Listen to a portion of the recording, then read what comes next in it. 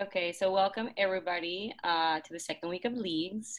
Today we're going to start our formal lecture series with Dr. Ryan Howard, known also as Ryan to me, since we're co-residents.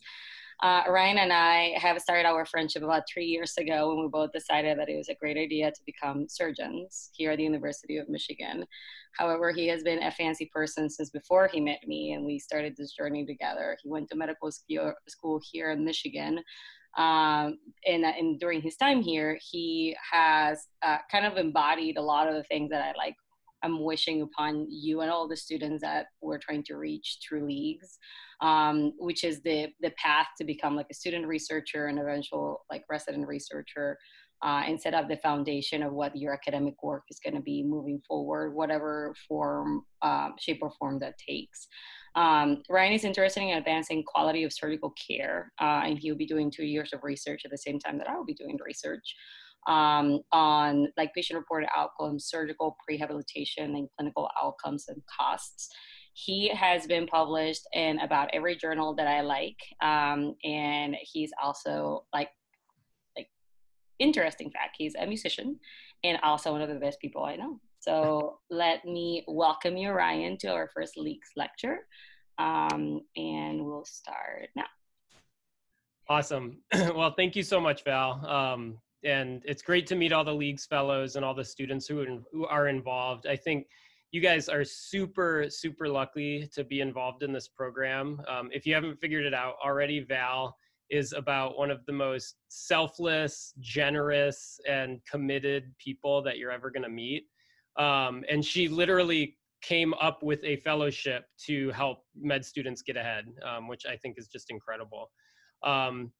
Let me put some slides up. Oh, Val, you have to enable screen sharing again. Don't worry, I have plenty of slides, but hopefully they're not too boring. So Val invited me to give a talk. I think, like she kind of said, I've published, I've done a lot of research, and I've been, somewhat successful in sharing it. Okay, let's see if I can get my screen. Awesome, okay. So I'm gonna share my screen, and like I said, let's see if this works. All right, can you guys see a big slide, like my first slide? Perfect. And then I'm also gonna get the chat going here so that I can see you guys if you chat anything or speak up. So like I said, Val kind of invited me to give this talk about, how can we give med students the tools to get ahead? What advice can we give them? Because, coming from someone I think who's, published and had success in that in medical school. And after I agreed to talk, she sent me the name of the talk, which was Organizing Your Project, How to Read a Scientific Paper, and How to Be a Good Mentor-Mentee, which I was immediately like completely intimidated by. And I was like, wait, how long do I have to cover all of this? But I got the gist of what she wanted me to talk about. And so I kind of said, you know what, a name is just a name. I think a more appropriate title would just be How to Be Productive, which I think is something that, medical students often ask me with. That's certainly what I was seeking out when I was a med student was, how can I be productive and, generate things to show for my work in medical school? So that's what I'm going to talk about. Like I said, speak up if you have questions, type in the chat. I have the chat up so I can see everything. The objectives, I think, of this talk are to understand the importance and advantages of being academically productive. I think to kind of broadly learn how to conduct a research project from conception to publication. That could be, an entire semester's worth of teaching, but I kind of try to highlight some stuff here. And then one thing I think that's really critical for medical students is knowing how and where to share the research, because this, when I was a med student, was something that I was unaware of. And it's, I think, the most common question I get from medical students is, like, how do I get it out there? I've done research with Jessica, for example, and I think, we've talked about just knowing which conferences to submit to. I remember she was very surprised, like, wow, there's so many, like we can just send in abstracts and get publications. So with that, why does productivity matter? I think productivity is important because your resume or your CV speaks pretty loudly about you. I think everyone, has, stories about their background and stories about what they're interested in. But to be honest, a lot of the ways the kind of advancing in academic medicine works is people look at your CV and they think like, okay, now I have a good idea what this person's interested in and what they want to accomplish. I think productivity matters because it's how you get people to take you seriously. One of my mentors kind of said, there's almost like this threshold level after which, let's say you've published X number of papers or you've started some initiative or something, that's like the threshold to get your foot in the door. And now people are like, okay, how can I help you achieve your goals? Because you kind of show that you've done something productive. I think, in a very broad sense, publication is almost like a prerequisite for impact. If, the whole goal is to make a change, to improve the outcomes a patient has after surgery, to help reduce opioid prescribing, whatever your goal is, to, set up different programs to help, students get ahead, like Val's doing. Really getting it out there and sharing it in an academic sense is kind of like, a way that you broaden that impact that you're going to have. Being productive gets you funding. You can get grants, you can, publish, and you can take the ideas that you really are interested in and get money to fund those and, get money to really help you accomplish, future research projects and carry those along. And a lot of those grants and a lot of funding really relies on kind of having shown that you have a track record of success. You get to travel, you present at conferences, you get, invited to speak, which I think is a really integral part of being an academic surgeon, because the point is kind of to get your ideas out there. And it makes you competitive for residency, which, is something that in just a few years, you guys will be thinking about and applying for. So this is from the match from 2018. And this is just the number of publications, abstracts, and presentations that applicants had when they applied to residency. So almost everyone had at least one or more publication or abstract or presentation. 50% had more than 5 or more. And so I think, it's good to kind of take stock of what is the playing field and, who are you competing against, and to realize it's good to kind of build your CV, because then you just have much more leeway in terms of where do I want to go? What kind of practice do I see myself, taking up? It just gives you more flexibility. And so there's a question, does it matter if it's surgery or non-surgery publications? To be quite honest, I don't think that's super important. Having publications that are not surgical related still shows how to see a project to completion, and still shows how to publish something, and shows that you're committed to sharing data with the world. And so so here's an interesting story about that. The year before I went to med school, I got a job as a research assistant in a sleep laboratory in Detroit. So we did like sleep studies. We studied a lot of night shift workers and looked at a bunch of different sleep disorders. I published a few papers about sleep disorders. This is years before I had any notion I wanted to go into surgery.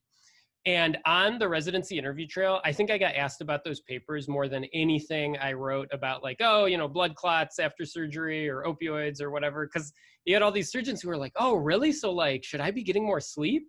Like, are there ways I can, make my sleep hygiene better, et cetera? So yeah, I think if you just show that you're committed to seeing projects through to completion, it really speaks for itself.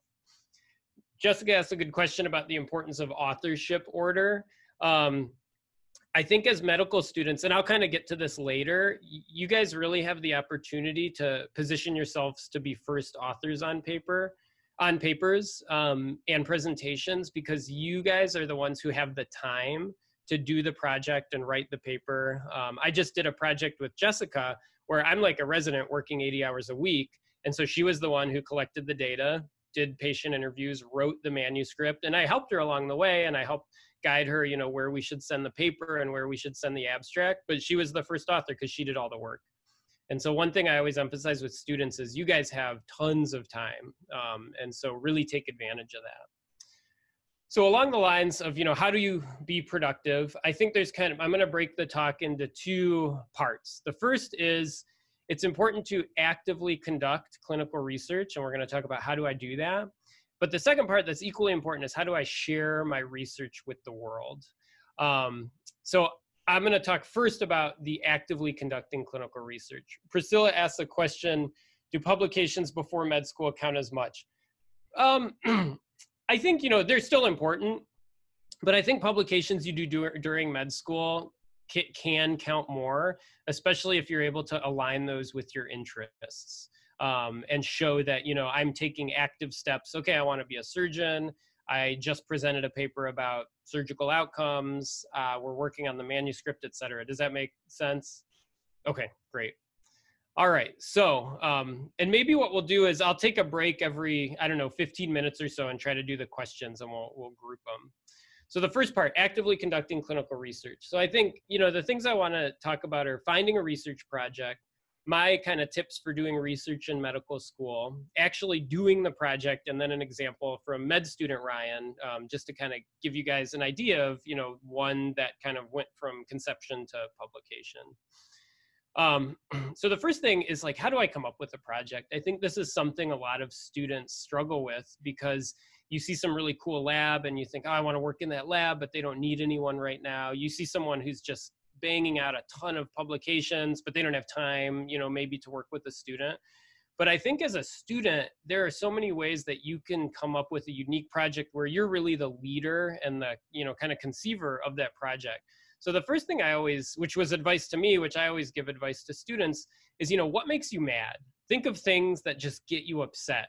So maybe you think like, oh my God, I can't believe healthcare is so expensive. That is something that Karin Chabra and Kyle Sheets think about a lot. Karin is a surgery resident at the Brigham, and Kyle's a chief resident now here. And they transformed essentially what was, this thought of why is this so expensive into a study looking at surprise billing after elective surgery. And it totally blew up and was published in JAMA, and, they were on the news.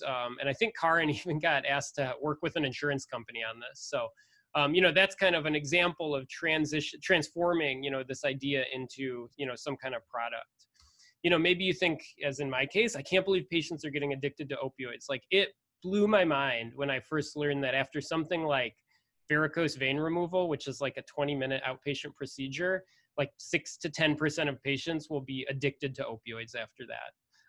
That just totally shocked me. And so we turned that into a lot of work looking at how do we prescribe opioids after surgery, and is that the culprit in getting patients hooked on opioids? The other thing is, what do you see in your everyday life? I think if you think with kind of a research-oriented mind, you'll actually be overwhelmed with things that you want to study. So for example, maybe you're like, why did my friend change their mind about going into surgery? Like, just common stuff that you might never think is like the substance of a research project. Turns out that's something that's heavily studied, is like factors that influence med student decision-making, reasons people love surgery rotations, reason people hate surgery rotations. I mean, like and this stuff is great for med student projects because so much of it just relies on surveying your peers and talking with faculty. So I think these are really simple, down to earth, ideas, but that can have pretty profound impact. Maybe another thing is you're in clinic with a faculty and you're like, oh, that's so interesting. We saw a patient with a hernia, and I know that hernia surgery is pretty straightforward. Why did the attending say they're too sick? Like, why couldn't the patient get surgery? Turns out there is a whole field of studying how to get patients well for surgery so that they can tolerate the insult of surgery and recover without any major complications. A big thing you can do is kind of deconstruct your interests, and I kind of think of this as like deconstructing your interview self. So, you go into an interview and maybe you think like, I'm interested in making surgery safer. And that's great. And I think that those are the kind of big ideas we're all passionate about. But deconstruct what that means. Maybe, to look at making surgery safer, you have to look at, well, what is even associated with a complication after a hernia repair or heart surgery or bariatric surgery? That's the stuff you could get at pretty easily doing a chart review, just looking up patients who got those surgeries and seeing, oh, this one had a heart attack. This one got admitted to the emergency department.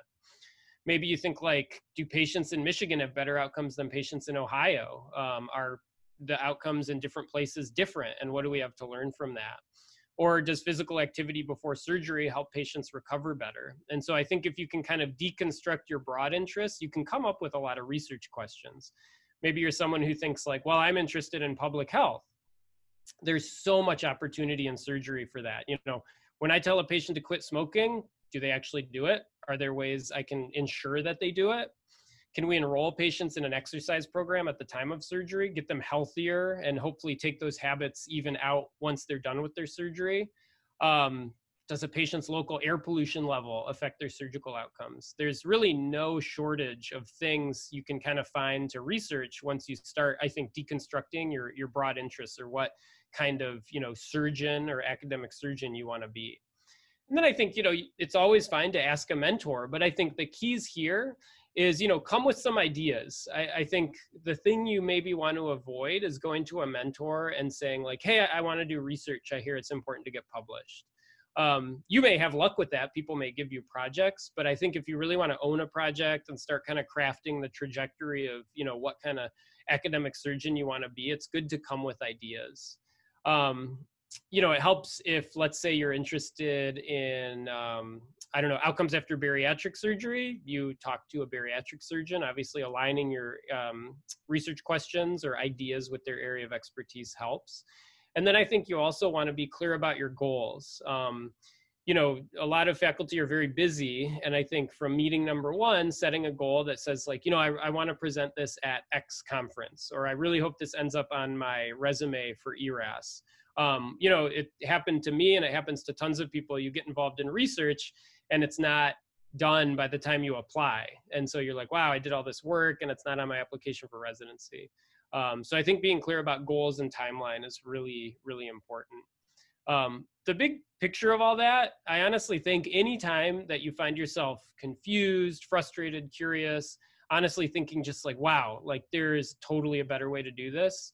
There's a giant research project there just waiting to happen. There's probably 5 different research projects, but there's certainly at least one I think that you could tackle as a student. And then, there's a few things I always kind of tell students about doing research in medical school, because I think you have a lot of unique opportunity as a student in getting stuff done. And I don't know, Jessica can maybe weigh in and, kind of say if she's experienced, kind of the things I'm talking about here. The first is, I think it's good to set out with a practical scope. Again, I think as a student, you're going to start encountering, some like research rock stars who are just doing, massive Medicare database analyses and, these giant projects that have, huge implications. And those are great, and you may get to participate in some of those, but those really rely on this huge team. You may be emailing with an analyst to get the analysis done for 7 or 8 months before you have any data. And that kind of stuff, I think, slows you down. And so I think as a student thinking like, you know what, I'm going to survey all the other students about why they are intimidated by surgery or something. You know what, I'm going to look at how many patients at our outpatient surgery center got readmitted versus patients at our, main hospital. In my case, I'm going to just see how many pills people took after surgery. I think you want to try to think of projects that have a straightforward analysis. Really good advice I've gotten, and I think is spot on, is a good research project is one you can explain to your mom. There's a lot of very lofty research that takes place, and it's very important, certainly in setting like national policy that uses very complex statistical methodology, et cetera. But if you can just say like, hey, it turns out we were prescribing too many opioids, we should probably cut back. Everyone understands that. And I think the more understandable your research project is, the more impact you can have, to be perfectly honest, because now it's accessible to everybody, not just people who are familiar with certain research methods. I think it's good to be self-sufficient as a student. And what I mean by that is, you know, you guys are going to have research electives, you're going to have time in between class, you're going to have time in between rotations. You're going to have the time to say, collect the data, write the paper, do the analysis, etc. And there's a lot to be said for that, because like I said before, you know, you don't want to end up in a position where you're maybe waiting on an analyst for what can turn into months and sometimes years just to get data. You know, the more self-sufficient you are, I think the more you can just kind of get the work done, which is really important as a student. I think it's important to think of projects where your time now becomes an asset. I remember as a student thinking like, you know, why would someone work with me? What do I have to offer? I don't really know how to do statistics. I don't know much, you know, I'm still a learner kind of, you know, very at the very beginning level. But as a student, like, you have the time to do the chart review. You have the time to call the patients and say, you know, how many pills did you take after your surgery? Or were you satisfied with your surgery? Or, you know, talk to your peers and say, hey, I'm doing this big survey. Would you participate? I think if you can think of projects where the methodology suddenly puts you in the center of being the person who is really running the show, that can be really powerful. And then just to kind of echo that, I think there is a lot of value in doing most of the study yourself. You know, I'm certainly not saying don't be a team player, but I think if you can do the chart review, if you can write, you know, at least the abstract, if you can do some simple stats, you know, now the ball's in your court. You can get it done as fast or as slow as you want to. And the other thing that's really beneficial here is you really get a much more in-depth understanding about the findings. If you know, partner with an analyst and they send you a bunch of p-values, it can be very hard to figure out what do these mean. When we were interviewing patients about how many opioids they took after surgery and we found they weren't taking enough, you know, that has all kinds of different implications. It could mean that, you know, we're prescribing too much and patients don't need them. It could mean we're prescribing the wrong opioids. It could mean that maybe patients are afraid of, you know, there's a million things you could kind of parse out of that. But because we kind of had a small group doing the interviews and doing the analysis and really doing each critical part of the study, we really got a better understanding of the reason behind the findings. What do you think, Jessica? Is that kind of broadly reflect what you've experienced? Yeah, I think definitely. I think so I've been really lucky because I've worked both with Ryan and Valeria for research. So I think all those things really apply. And I think really, like you're saying, find things that you're passionate about and then trying to balance that with people who are doing projects that are feasible. Because I think sometimes there's also stuff you could be really interested in, but it could take years to kind of accomplish that. And that's one thing that's hard in medical school. And I think the stuff that might take just 1 or 2 years is really nice for you to be involved, especially when you're passionate about it. But the stuff that I know some projects even take like Bartlett's lab, like decades. Like it's like, you know, it's exciting stuff, but it takes a really long time. And then I think also knowing your skills and how you can like use them, but also stuff you want to learn is important. And I think Kelly's had a little bit, he's now gotten involved in like research he's enjoyed, but he's earlier had some of the experience where had to rely on other people or in labs. Yeah, definitely the comment about trying to find something that you know you're going to be able to get your hands on the data in a reasonable time frame is super important. I encountered several projects early on in medical school where it was kind of like, oh, you have a math background, you can do this super cool analysis for us, it'll be amazing, it'll be great. But then the data itself just wasn't there, and there was no practical way to access it. And so it really burned a lot of time. And you know, you do have more free time in medical school, but it still has kind of like caps on it, right? So you maybe you have a bunch of free time this month, but if you don't get your data that month, it's not going to be very productive. So that's, I think, a very important component that I experienced as well. Yeah, I think in a perfect world, like you're saying, Ryan, is that you get a project done that you're passionate about and you can really be involved with. And then before the EROS deadline, which for us this year, they pushed it back because of COVID, but normally it's September 15th is the deadline that you try to get as much of your work done that can go on your CV? Yeah, it'll be September 15th of your 4th year in medical school. That's the deadline for grass. And so, yeah, the more you can put on there, the better positioned you are. So maybe so that was one of the questions Robert asked. Any other questions kind of so far about anything I've said? I hope I'm not just barreling through a bunch of So if you're spearheading your own project, how do you find someone to like be the senior author, or like how do you find, or do you even need someone in that case? I guess to kind of. Yeah, that's a really good question. I think, ideally you would kind of from the get-go be talking to some faculty or maybe someone who's in a mentorship position for you, just to let them know this is kind of what I'm interested in and what I'm planning on doing. So, for me, transplant surgeon named Mike Anglesby, who's been my mentor for years. And even now, when I think, hey, I'd like to, work on this, I go to him just to kind of, get his thoughts on it, because usually he has just, incredibly brilliant feedback before I even get started, but also just so that now he's kind of in the loop that I'm going to be, doing this project. So I think it is good. That's a really good point, Priscilla. I think it's good, even when you're like you found this self-sufficient project, at least keeping tabs with a faculty who serves as a mentor for you. I think, one of the things I like to emphasize, if you kind of follow, these ideas about, making it practical, making it a reasonable scope, et cetera, I think the benefit that Jessica and Kelly kind of hinted at is that if you do all that, you can really start anytime.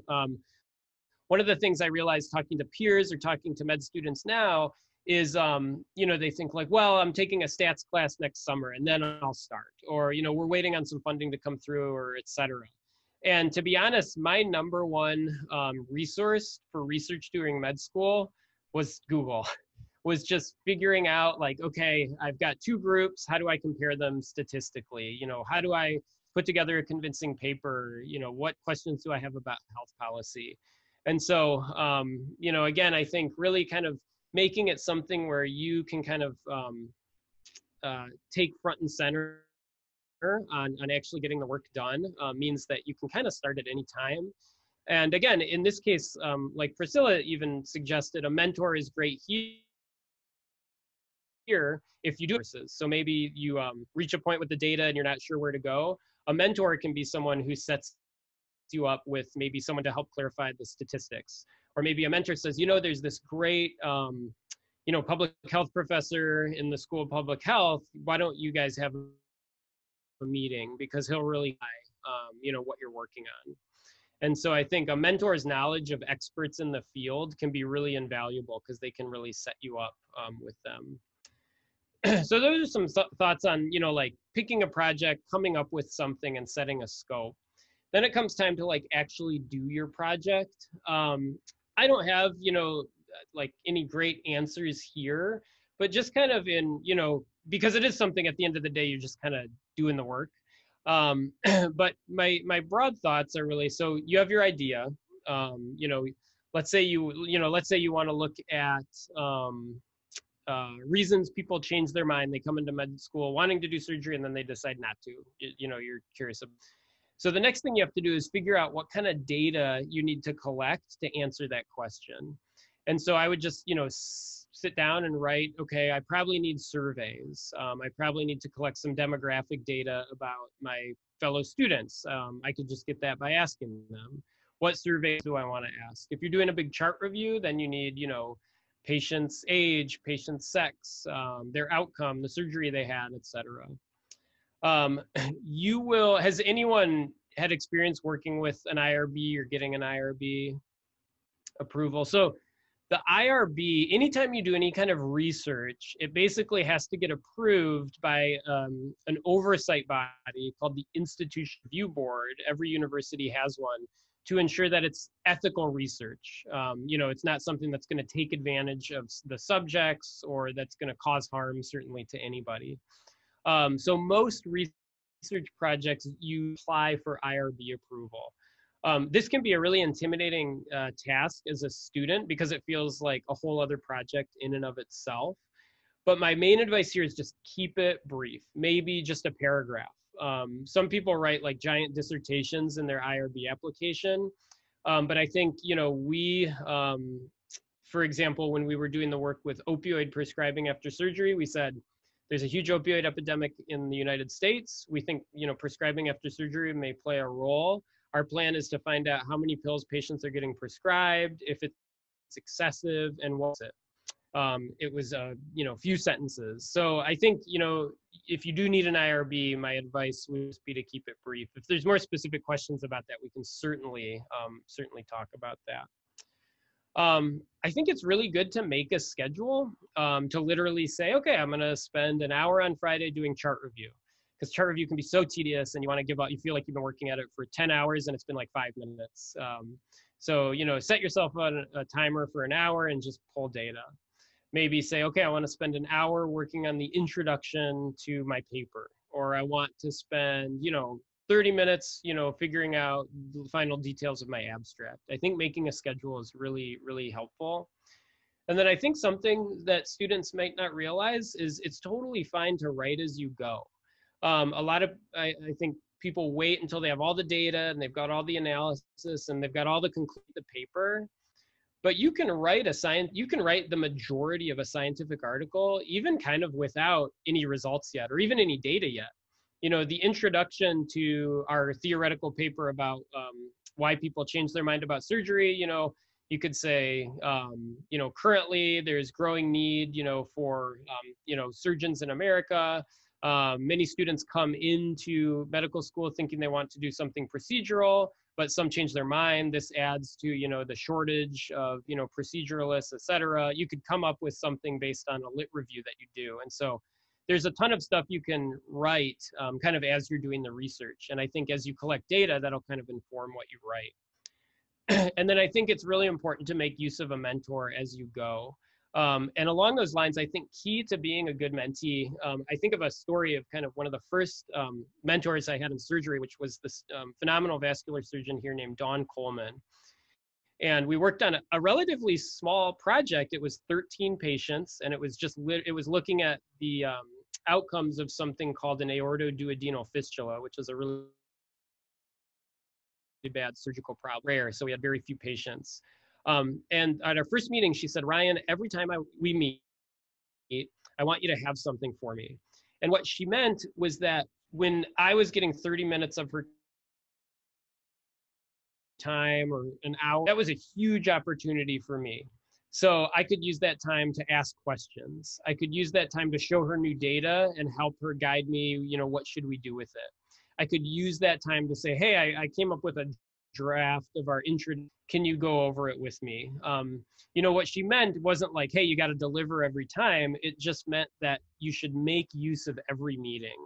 Try not to just have a meeting where you show up and it's like, hey, we just, touching base. I think if you kind of have an objective every time you go into a meeting with any mentor, it can be really powerful.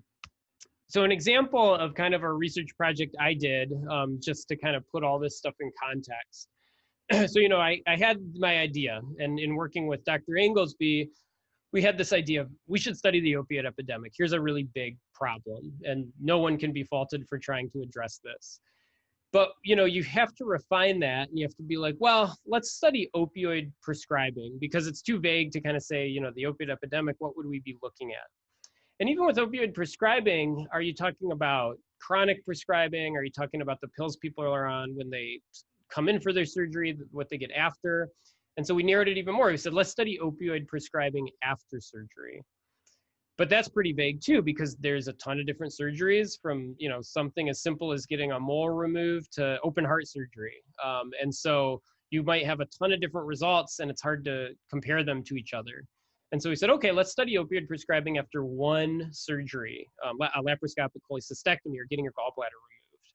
And even then, there's practice variation. If you're at the big university hospital, or the small community hospital or an outpatient center, or someone who has acute cholecystitis and needs, you know, an urgent surgery versus someone who electively is getting their gallbladder removed.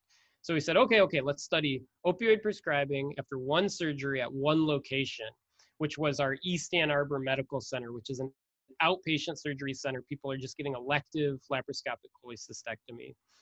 And so, you know, again, it kind of got narrowed from this big picture of, you know, the opioid epidemic. Here's something we're mad about. Here's something we want to understand and improve, to how can we deconstruct that and actually look at one specific thing that we could generate data for and write up results. And so the first thing we did was we said, well, how much do we prescribe? And we did a simple chart review of 170 surgeries, and we found that the median prescription size was about 50 pills. That in and of itself was a perfectly fine research study, because this was kind of novel information at the time. It was the practice at one institution about how much they prescribed. But we took it a step further and we said, well, I wonder how many end up being left over. Like, how many do people actually take? Because if people are taking 50 pills, then we're doing a fine job prescribing. And so next we did phone surveys. I literally just used my cell phone and started calling patients and asked them, hey, it looks like you had your gallbladder removed 6 months ago. How many pills did you take? And it was fascinating. Patients loved talking. They were like, oh my God, you know, I only needed one pill. My doctor gave me way too many. I can't, you know, this stuff is on TV. Everyone had something really interesting to say about the opioid epidemic. And so for me, this was a really interesting lesson in doing the work myself, doing the survey myself. I got so much insight into patients' perceptions of pain control and opioid prescribing, versus if someone else had collected all the data and sent me an Excel spreadsheet that said, hey, here's how many pills, you know, patients 1 through 100 used. So clearly in this case, there's a huge discrepancy between sending a patient home with 50 pills and they're using 5 or 6. So the next thing we did was we came up with guidelines to say, all right, based on our survey data, we could probably prescribe maybe 10 or 15 pills and patients would be just fine. And we would be keeping tons of pills in the community. And so we did that, and we shared it with basically the entire surgical faculty and all the residents and everybody. And we studied the effects of that. And the next 200 patients who underwent that surgery, they all got 15 pills. There was no increase in refills that patients needed. We surveyed their pain scores, which were the same. We surveyed their satisfaction, which was the same. And so we kind of successfully kept thousands of excess pills out of the community without making patients any worse off. And that was it. It was me doing a chart review, you know, calling some patients. And now actually through a rather large team, this has been upscaled to tons of surgeries in dozens of hospitals all over the state. You know, but I think what was telling, I think, was as a student, you kind of had the tools at your disposal to do the basic analysis of, you know, doing a research project. And that's kind of the, you know, how do I actively conduct the research part of the presentation? The next thing that I think is important is knowing how to share your research. And so next I want to talk about kind of knowing where to submit stuff. How do I write an abstract? How do I present stuff at a conference? And how do I write, you know, a paper to get published? Before I start, it looks like Gabriel asked, do you believe there is a significant difference in time consumption, whether we do retrospective study versus a study that we would need to collect our own data? So, you know, a retrospective, say, comparison study is a great med student study because it is fairly quick. You can just get data that is already out there. Surveys take time. Jessica and I know that very well. Surveys can take a lot of time. And it can be very valuable data, and it's prospective. But retrospective studies still get published. And especially in fields, or I should say topics, where we don't know a lot about that topic, a retrospective study is a great place to start. And you can always end your paper saying, this is our first step. Next up, we plan to do a prospective study. And next up, we plan to do a randomized trial, et cetera. So I do think that doing a retrospective study is a little quicker when you're doing something as a student. So in the interest of time, I'll keep going. And, you know, if you guys want to talk about this more later, you have questions, we can certainly connect. So one thing I think that is critical for students is knowing where to submit stuff. This is the thing that really blew my mind as a student, seeing how many opportunities there are. And I think it's students, you know, who have a CV with a bunch of papers when they're applying to residency, and then students who have a lot of interests, which are equally valid, and they're obviously equally passionate about stuff, but they just haven't quite translated that into presentations or publications, which is an important metric, you know, for what it's worth. And so this is an example of how many opportunities just in the coming year, based on your interests, there are to submit abstracts and go present research. Any subspecialty you can think of has a national conference. There are conferences that are geared towards education, that are geared towards surgical subspecialties. There are conferences that are geared towards outcomes, where all you want to talk about is, you know, how many patients died after surgery and how can we make surgery safer. There are conferences that are geared towards qualitative research, where you're actually talking more about patient interviews. What was the patient experience like? There are tons of opportunities, and all these conferences have websites and they publish their deadlines. Two conferences I will highlight in particular is the Academic Surgical Congress, which is a national conference where med students have tons of success submitting stuff. They I think have like a 90 or 90% acceptance rate. It was the first conference I went to. It was awesome. It would totally just open my eyes to, you know, what was possible. Moses Gunn Research Conference is a U of M Department of Surgery conference. I realize you guys aren't students at U of M, but some people do travel for this conference. And again, it's really geared towards medical students and even resident research. It's a great conference. All these other conferences still, though, are things you can, case in point, I just added this slide this morning. The Academic Surgical Congress just today, I think, maybe yesterday, just announced its deadline for abstracts. So it's a month from tomorrow, which may seem soon, but again, if you have some data or you've started something, you know, I talked to a lot of students who are working on something, but then it didn't really kind of occur to them like, well, great, you're working on it. Let's write up what you have so far and submit it to a conference. So again, this stuff is going on all the time. There's no shortage of opportunities to submit abstracts to. On writing it, and I hope this isn't too kind of basic. Obviously, stop me if you guys probably know a lot of this, but I think it's good at least to revisit, and I'll offer some of my thoughts. So the abstract is kind of the first thing you produce out of a project, and that's what you maybe send to a conference. You say, turns out we found that we prescribed too many opioids. We're going to write that up and send it to a conference. It's usually pretty short, and it usually just has 4 sections: the intro, the methods, the results, and the conclusion. The intro is really easy. What's the background and what's the knowledge gap? So, raging opioid epidemic in the United States. Surgery, many patients are prescribed opioids after surgery. However, it's currently unknown if those prescriptions are excessive. So we wanted to look at opioid prescribing after surgery. I mean, you could pick any topic, and within a couple minutes, you can think of, well, what's the larger context and what's the knowledge gap that my study is going to answer. The methods is straightforward. You know, we did a retrospective study looking at opioid prescribing after surgery. We did a retrospective survey of students after their 3rd year surgery clerkship, et cetera. What outcomes did you look at? Our primary outcome was satisfaction with the surgery clerkship, et cetera. And then you usually have a sentence about your statistics, which again, they don't have to be crazy fancy. We conducted a t-test to compare, you know, A versus B. Sometimes too, you can do a study where there isn't even really any stats involved. It's a study. When we did the opioid stuff, we didn't do a lot of stats. We literally just said, let's describe how many we're prescribing and let's describe how many patients use. That was about it.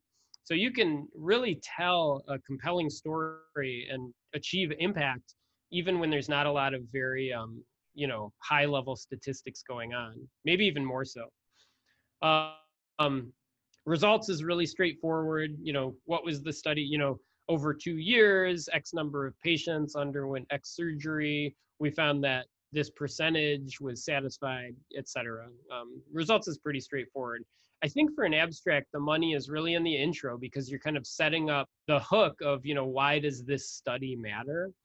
And then the conclusion, the kind of the formula for the conclusion is you restate your findings.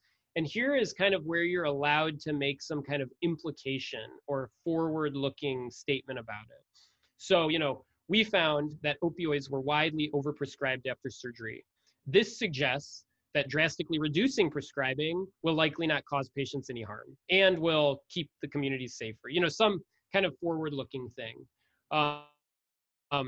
Those are kind of the basic tenets of an abstract. These are great because you can come up with an abstract on projects you're in the middle of, on projects that might not have enough substance to be a paper, and you can send it in and it goes on your CV. And if you get invited to present, now you get to go to Las Vegas or Boston or wherever the conference is and go present. And to a large extent, medical schools want to support students doing this stuff because it's great for students, it's great for the school, and medical schools will find ways to fund your trip. And so it's great just to get to go to a conference and see that world. So, and again, just to give an example of, not to be overwhelmed with the abstract, I've written abstracts like before the submission deadline. They can be very straightforward. I'm not saying that's like a great practice, but just, and Jessica and I have worked on abstracts for projects together. They can be stuff that you're kind of like, wow, it's done already? Great. Because it's just kind of telling one story. So you submit your abstract and you get an email. It's like, this is great. We want you to come present your work. So the presentation, every conference has a different format, but it's usually short. Some conferences do these quick shot presentations where your presentation is 3 minutes with a 2-minute and answer session. Along those lines, you will always try to put content in your presentation when you start making it. You will always put too much content in your presentation. This is something I stress a lot because you've done all these interviews, you've done this chart review, etc., and you want to get it all in there. You worked on it. You want to show your work. But 3 minutes is a short time. I can barely get through like the background of the opioid epidemic in 10 minutes. So you're trying to get through a whole study. And so I think keep it really simple. Highlight a couple of your major findings when you're going to present, and that's what people will remember. The presentations that I think people walk away maybe confused are where someone's rushing through a bunch of information. Hopefully not the case with this presentation, although I've tried to put a lot in here. But 3 minutes is a short time. A piece of advice that I do, I write a script. I write a word-for-word script of everything I'm going to say, and then I read that script. And if it's 4 minutes long, I cut stuff out. And if it's 3.5 minutes long, I cut more out. And I just keep reading that script because if all you've got is 3 minutes, you can't waste, a second to kind of tell the story. And the smoother it is and the more coherent it is, the more people are going to remember. Some of the best presentations I've seen, it's like someone's just getting up and like telling like an NPR story. You're just like, oh my God, that is fascinating. And, some of the ones that I think where people are trying to cram stuff in or going through tons of graphs that I can't see from the back of the room, it's hard to kind of walk away remembering as much. And then obviously practice. You should practice a ton. Practice with your friends, practice with faculty. I once gave a presentation to the guy sitting next to me on a plane to the conference because he was like, I think he was a medical consultant and he saw me working on it. He was like, hey, what's that? And I just gave him the presentation. So just keep practicing. And by the time you give it, it should just be automatic and people will love it. And then you gave your presentation. Now it's time to write your paper. Now, writing an academic surgery paper, again, could be like a week's worth of lectures. So this is going to be the utmost basics. And there are other resources for this that I'm happy to share with people. But just in the interest of really breaking it down, a paper has a typical structure. There's an introduction, methods, results. The thing in a paper that's not in an abstract is a discussion section. So this is where you kind of wax philosophical about your findings and you get to talk about your findings and why they're important. Like I said before, you can start writing at any time, even before you have any data. And I think, you know, again, there's really not enough time to get into all this stuff, but keep a library of citations that you're going to use as you go. It makes writing the paper a lot easier as you're doing the study. Just keep, you know, papers you find, things that people bring to your attention. So some general thoughts on writing a paper. I think it's really important to tell a narrative, to tell something that flows. If it's just this smattering of data and you're just, here's all the stuff we found, I don't think it's going to have as much impact as if you can kind of tell this logical story that flows and says, you know, we started with this problem, you know, what a problem it is. It's just, it affects all these people, et cetera. We realized that studying this one thing might give us some insight into that problem. When we studied it, we found this. Because we found that, we think we're a step closer to addressing this big problem. You know, I think if you can make a logical narrative, people are going to remember it. Something I always like to emphasize is you don't need to squeeze everything in. When we started doing the opioid work, we had data on Tylenol pills, Motrin, pain score at the surgical site. We collected all this stuff because you never know what's going to shake out. And we decided not to include all of that in kind of the main first paper. We would detract from the main message, which was that people get too many pills, period. So I would, you know, implore you guys, as you start writing academic papers, be more concerned kind of on the clarity of the study than squeezing it in every last study. And then what I think is an incredible piece of advice, transplant surgeon named Dori Segiev gives in a talk, is think from the trenches and publish for the policymakers. You guys are going to be in clinics, you're going to be in the hospital, you're going to know how to collect data, what kind of data is important, et cetera. But when you're telling the story, not everyone's important. I don't know, that patients are having blood clots, you know, in the ICU with their central. So I think this is just another way of kind of saying, when you turn it into a paper, try to tell it in a way that kind of the broad public is going to understand it, or at least it's you know, understandable. Obviously you're writing for other surgeons and other scientists, but I think if you can make something compelling that's digestible, it'll have that much more impact. You know, because we're running out of time, I'll highlight two sections in the paper, because I think methods is pretty straightforward. You just tell what you did. Results is pretty straightforward. You just present your results. And we already talked about the conclusion. So I'm just going to talk about the introduction and the discussion really briefly in the Q&A. So the introduction is typically 3 paragraphs. Why is my topic important? What is the knowledge gap? And how does my study address the knowledge gap? So paragraph 1, America's in the midst of an opioid epidemic. This is my example. Surgery may contribute to that. Paragraph 2, we actually don't really know surgery contributes to the opioid epidemic. We don't know what prescribing is like after surgery. Paragraph 3, therefore, we decided to survey patients about opioid use and prescription size after surgery. You can apply that to kind of any topic, and that sets up a very compelling introduction that's going to make people want to read your story, because it's told them, why is this important, and how is my study going to answer some kind of knowledge gap in an important subject?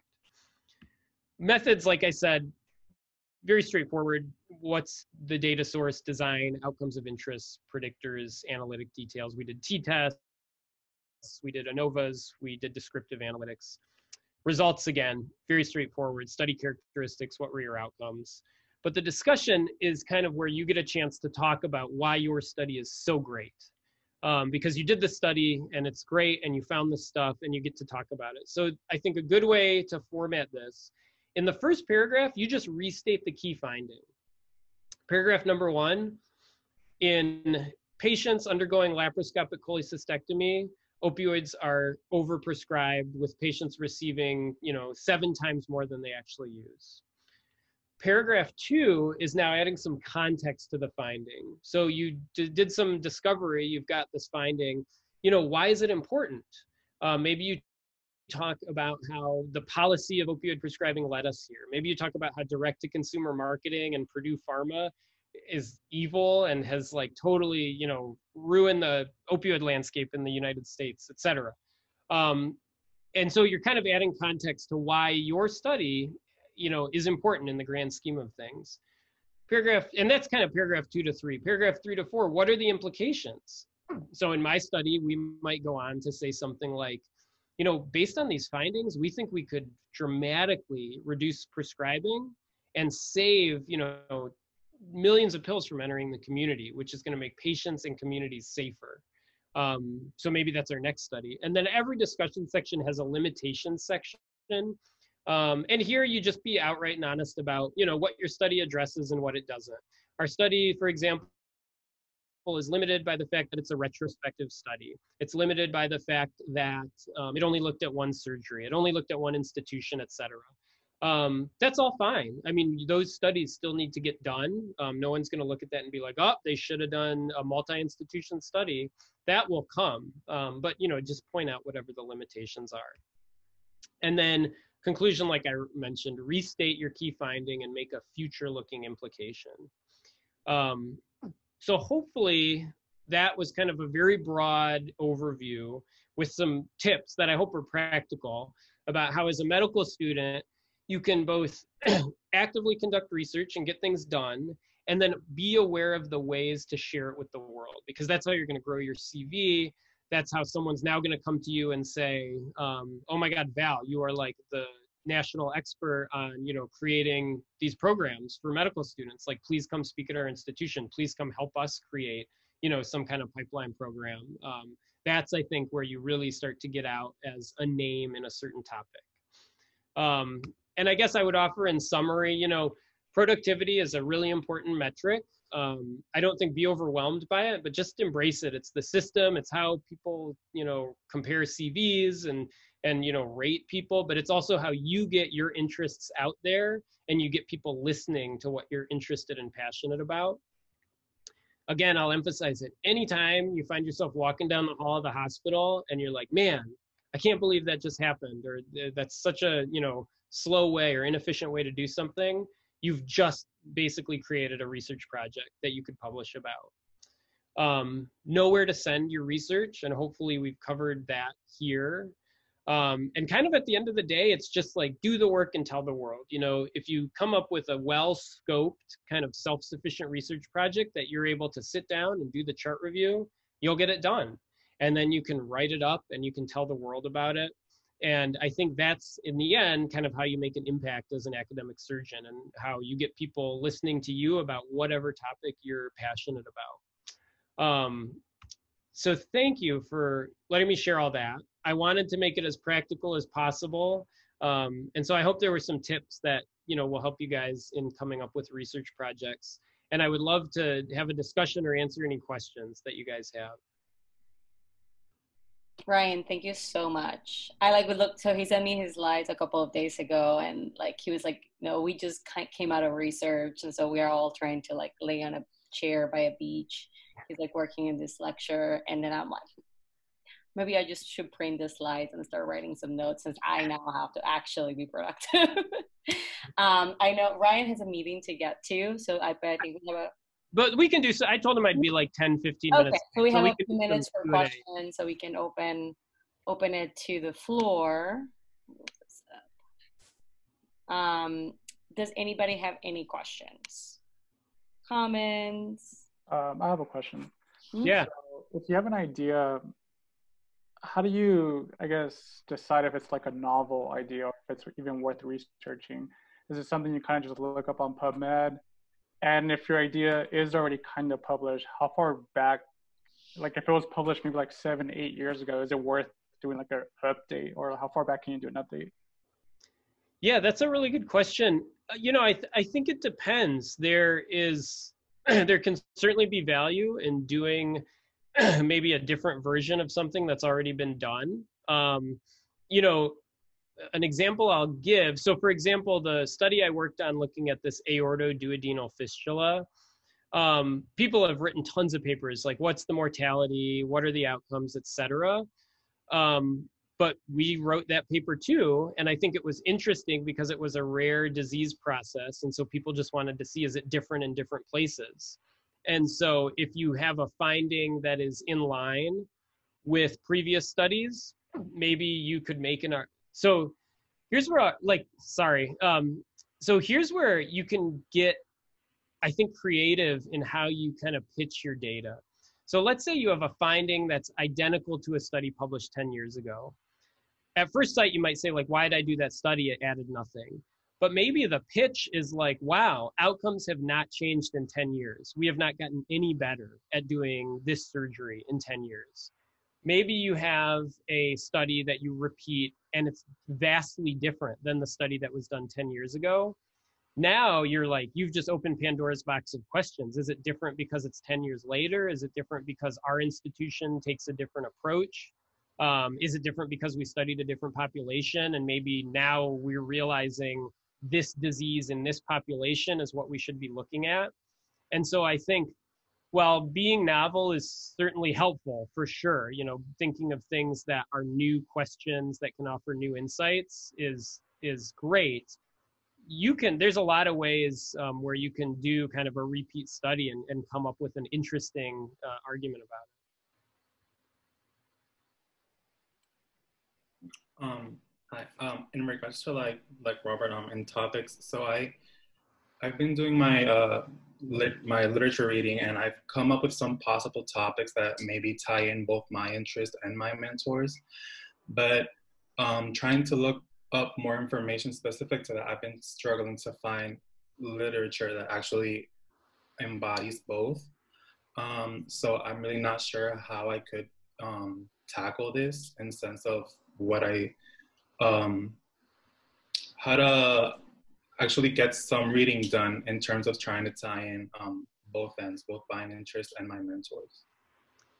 Yeah, you know, depending on how rare or studied something is, it can be hard to find literature. I think a good practical tip is if you find, sometimes those topics have like a great key paper. You're like, wow, this is the one paper, it ties everything together. Looking at the reference list in that paper and looking at all 30 or 40 or 50 references, because that paper is maybe the roadmap to all the different studies that inspired, you know, the one paper that kind of supports what, you know, you're interested in. I think searching PubMed, I think searching Google Scholar, I think sometimes, frankly, just searching Google. Maybe, you know, if you look outside of the academic searches, you might find news articles that now lead you into stuff that you weren't aware of. You might find, you know, lay media coverage of certain topics that wouldn't come up if you did like a PubMed search or a Google Scholar search. So I think when you start something, it's okay to cast a really wide net to try to, you know, collect the things that are going to combine your interests.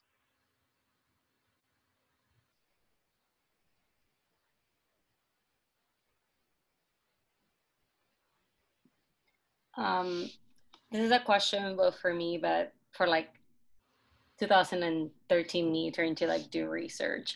What do you think is like an appropriate timeline for a project? Like, as you know, like as a student, you're like, oh yeah, I had like a month. I know this fellowship is a month, and we're like kind of structuring some of it so that like is the beginning of our relationship for the scholars and their mentors.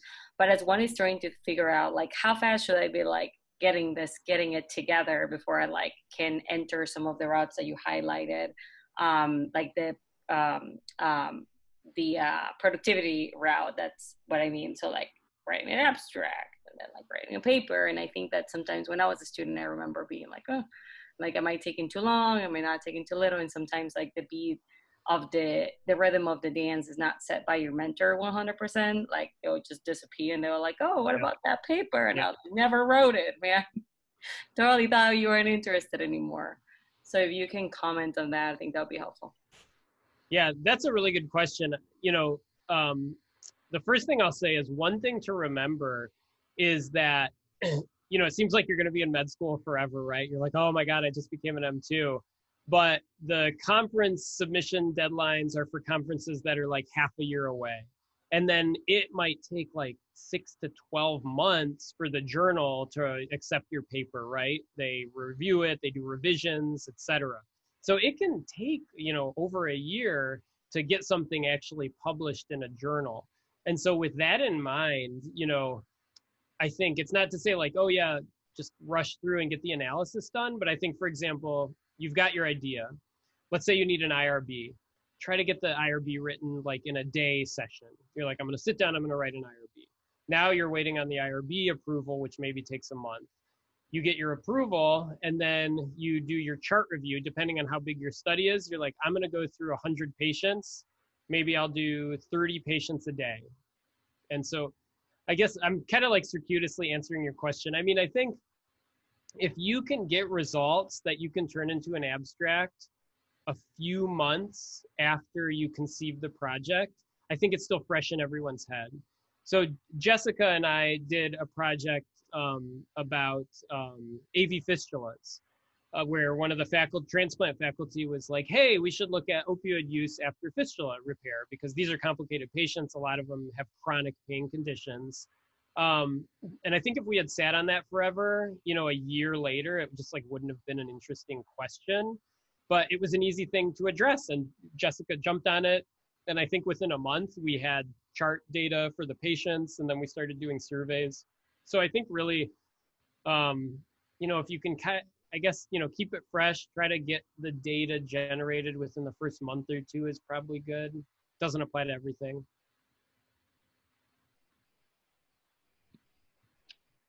Any other questions, guys?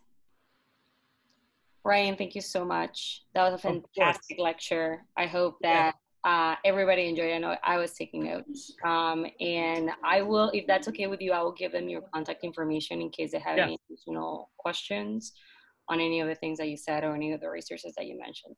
Yeah, feel free to reach out. Val can send you my email, phone, anything. I'm happy to chat and be a resource. I'm on research time now, so I've got a lot of time. And I have the PowerPoint, so I will send you guys his slides. I made some changes, so I'll send you the updated If you can send me the updated one, that'll be awesome. All right, guys. Thanks Ryan. a lot. Yeah, of course.